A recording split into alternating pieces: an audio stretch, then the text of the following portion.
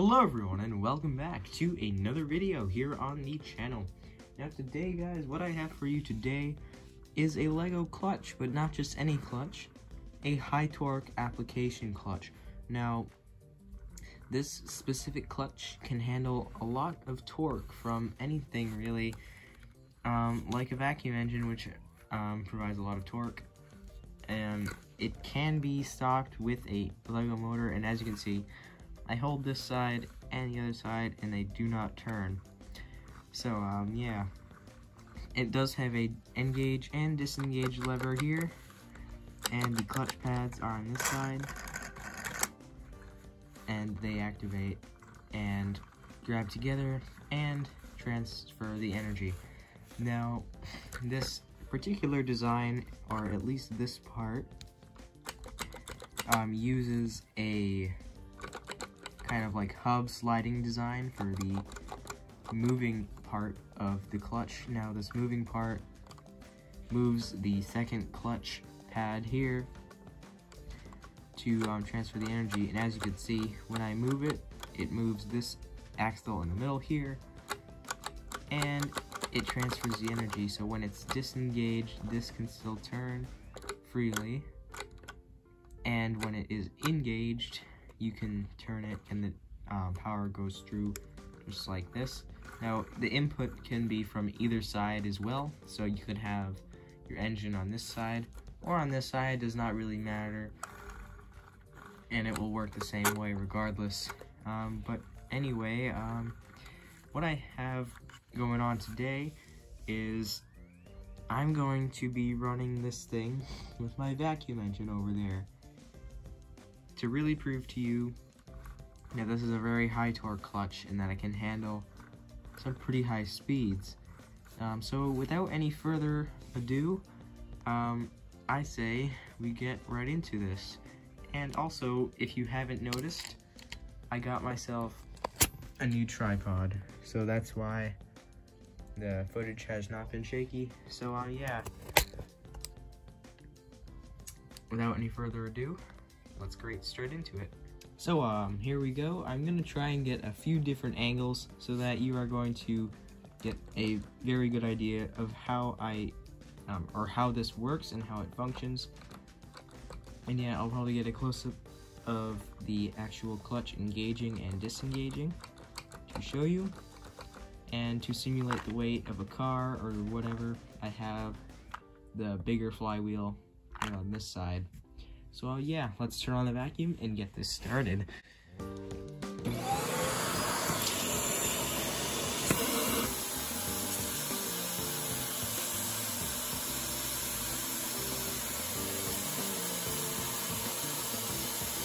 you have to start with the clutch disengaged so that the engine will start, as you can see. Now I'll try and as you can see, with the clutch disengaged, you can rev it as much as you want. Sometimes it does have issues starting because of if it's not aligned properly.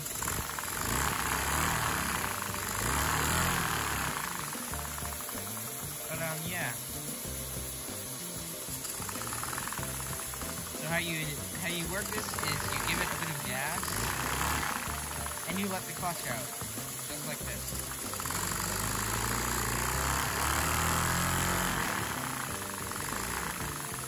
Now it's disengaged and that will stop and the engine will stop spinning. So let's do that again. As you can see, if you start it from a low speed, it actually will stall the engine. So yeah.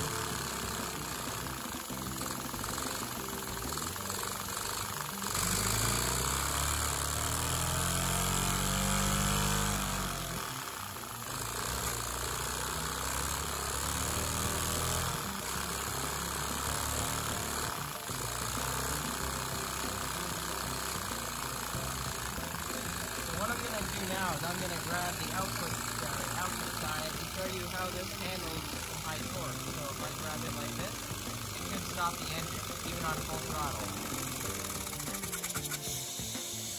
So as you see, there's no slippage and it stops the engine right away.